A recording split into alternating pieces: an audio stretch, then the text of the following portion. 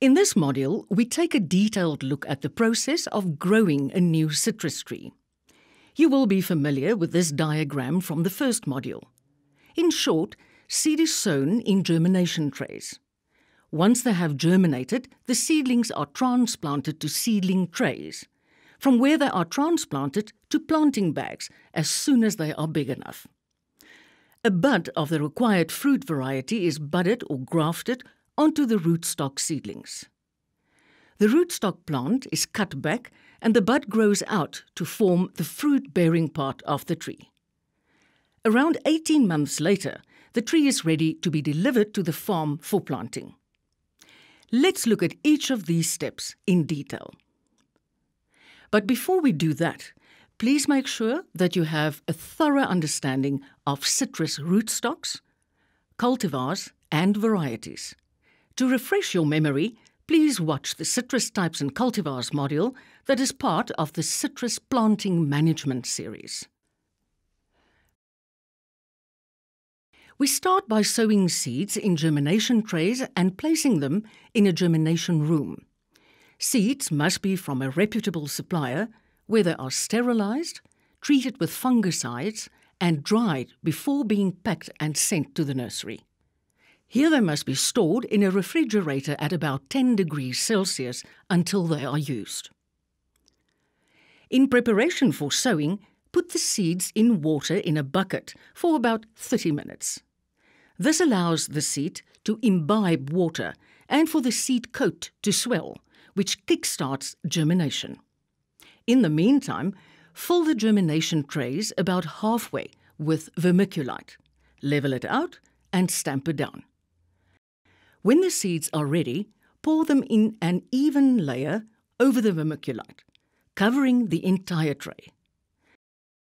Stamp the layer of seeds down evenly.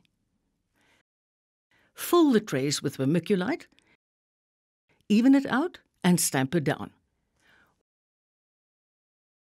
Water the trays well before moving them into the germination rooms and placing them on the metal racks. In the first module, we described the ideal environmental conditions for seed germination. It is important that the temperature, humidity levels, and light in the rooms must be controlled and monitored. The seeds must also be watered regularly and treated with fungicides. Remember that the hot and humid conditions in these rooms are ideal for fungal growth. Seeds are kept in the germination room until they have developed at least 2 differentiated leaves. The next step is to transplant seedlings into seedling trays. Not all seedlings are transplanted, and seedling selection at this point is very important. Remember that growing each plant from here on becomes increasingly expensive. So the sooner we can remove and eliminate trees that are not true to type or that will not grow healthy and strong, the more we will save. On the other hand, we don't want to discard seedlings that are true to type and viable because then we will lose the effort that we already put into the germination process. Citrus seeds occasionally produce more than one seedling per seed, and one of those will not be true to type. This is a characteristic that is rarely found in the plant kingdom. To understand how it works, please watch the section on citrus seeds in the Citrus Plant Structures and Functions audiovisual series. It means, however, that you will find a number of off-type seedlings, and it is important that they are discarded at this point. They are fairly easy to spot.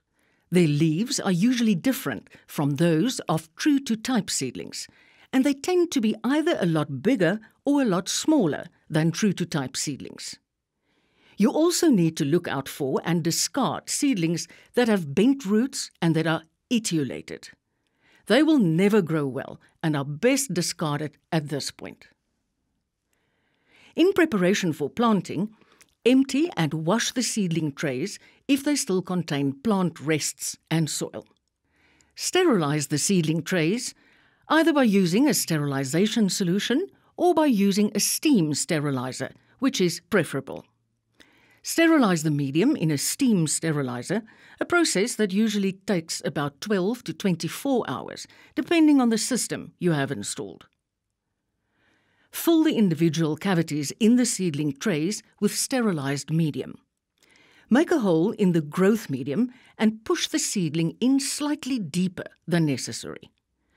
Pull the seedling out slightly to make sure that its roots are straight. Water the transplanted seedlings well. While they are in the seedling trays, the seedlings will need to be watered, fertilized, and kept free of pests, diseases, and weeds. Generally, fertigation is used in the nursery to apply fertilizer, because applications can be controlled accurately.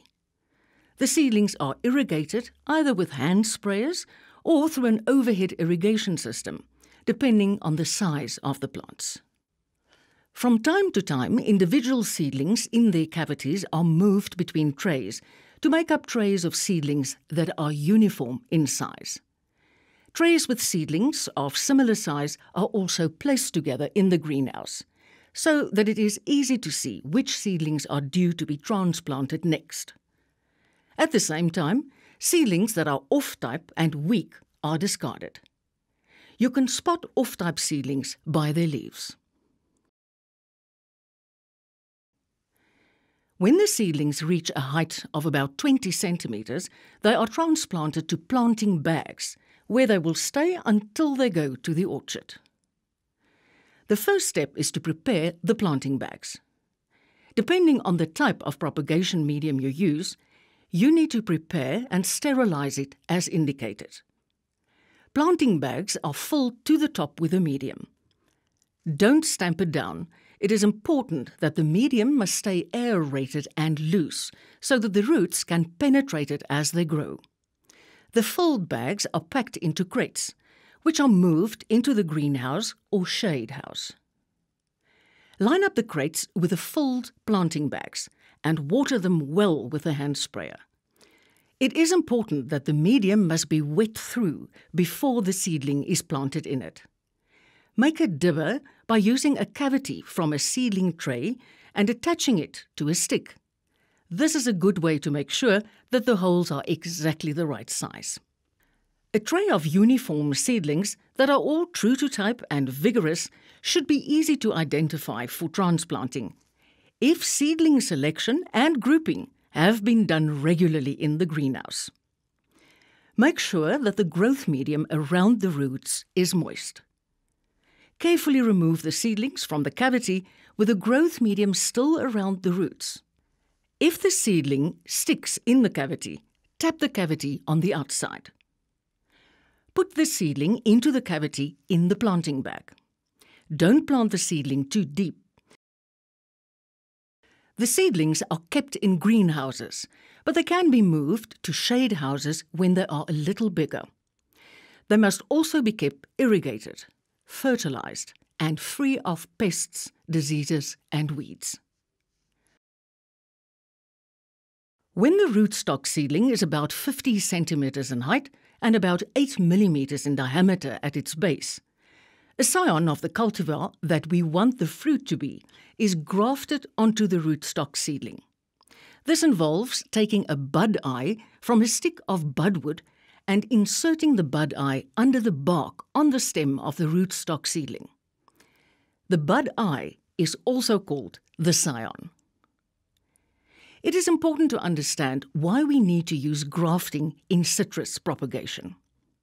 Essentially, it is because after many years of research, we have a very good understanding of what sort of citrus trees grow best in particular soils and climatic conditions. We also have a good idea of what sort of fruit is the best to eat. The challenge is that these are rarely the same plants. In order to benefit from the strong growth characteristics of some types of plants and the excellent fruit quality of others, we use grafting or budding to combine two different plants. In this regard, it is also important to know that not all rootstocks are compatible with all fruit varieties. it is important to make sure that you understand and know what rootstock to combine with your desired fruit variety. At the Citrus Foundation block near Uitenhage in the Eastern Cape, trees of every citrus variety are grown. Budwood is cut from these trees and shipped to nurseries all over the country. This is a central part of the Citrus Improvement Scheme. In some cases, however, the Citrus Improvement Scheme may authorise nurseries to cut budwood for their own use, if they have their own variety blocks. This may, however, only be done with authorisation and under strictly controlled circumstances. In preparation for budding, get your budding knife, tape and budwood ready. Sterilise the budding knife in a sterilisation solution. People normally work in teams of 2 for budding, with one person doing the budding and one person applying the tape to wrap the bud union. Budding is done as follows. Make an inverted T-cut into the bark of the stem of the rootstock. Cut a bud eye evenly and smoothly from the budwood stick. Slide the upper end of the bud eye underneath the bark flaps at the bottom of the inverted T-cut. Wrap the bud union with tape to hold the bud in place and to give the wound a chance to heal. The tape also prevents water from entering the wound and protects it against infection. The tape is applied from below the incision in overlapping turns around the stem until the entire bud and incision are covered. Tie the ends of the tape to keep it in place. Remember to sterilise the budding knife often, especially when you change the fruit variety that you are budding. After 3 weeks, the tape is cut on the opposite side of the stem from the bud union and removed. If the bud is green and growing, the budding has been successful. If the bud is brown and dead-looking, the budding was not successful, in which case the seedling is set aside for rebudding. After another 7 days, the scion should be growing actively. At this time, the rootstock seedling is cut off 3 to 5 centimetres above the bud union, so that growth energy is directed into the bud. This is done with pruning shears, which have been sterilised with a sterilisation solution. As soon as the first flush has grown and hardened off on the bud, the 3 to 5 centimetre stub is cut off just above the bud union. Side shoots are also removed from the rootstock part of the plant so that growth energy is not wasted. Once the stub has been cut off just above the bud union, the tree is staked. A wooden stake or cleat is planted next to it, to which it is tied. The cleats must be treated with copper at the end that is planted in the soil to ensure that it is free of soil-borne diseases and to slow down the rotting of the part of the cleat that is in the soil. When the plant reaches pencil thickness at the top of the stake, it is topped to encourage the main stem to thicken and the fruit-bearing part to grow side branches. The timing of this varies between cultivars and can be anything from 12 to 14 months. Nurseries make use of a variety of irrigation methods and systems, depending on the size of the plants and the nature of the structure in which the plants are kept. Small seedlings are mostly watered by hand with handheld hoses. In greenhouses, smaller seedlings can also be watered with overhead irrigation systems, which are sometimes called rain replacement systems.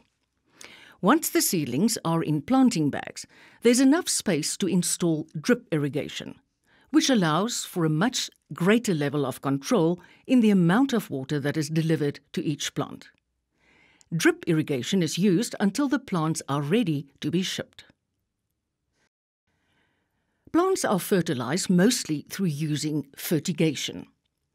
Automated fertigation systems can be expensive, but they are worth the investment because it allows the manager to accurately control the amount of fertilizer that is applied to each plant.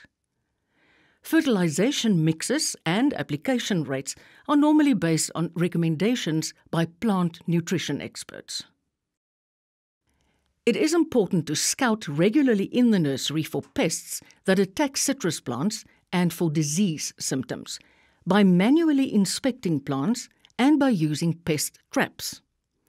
A preventative spray program is also usually implemented. Plant protection products can be applied with knapsack sprayers or with spray machines in shade houses that are big enough to accommodate them.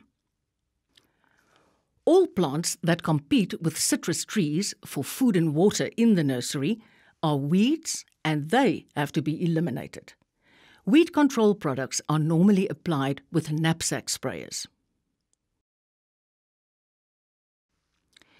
Record keeping is an important part of nursery management. It is also essential for certification under the Citrus Improvement Scheme. In a large nursery, there can be hundreds of thousands of trees in the nursery at a given time, of all ages and at different points in the propagation cycle. The nursery must have a system in place that carefully keeps track of all the trees in the nursery. It is a good idea to keep trees of the same age and in the same stage together in groups of a certain size, for instance, 1,000. Each group can then be given some unique name, which will allow you to keep track of the groups. If all groups have the same number of trees in them, in our example 1,000, it is also easier to count the trees in a particular place.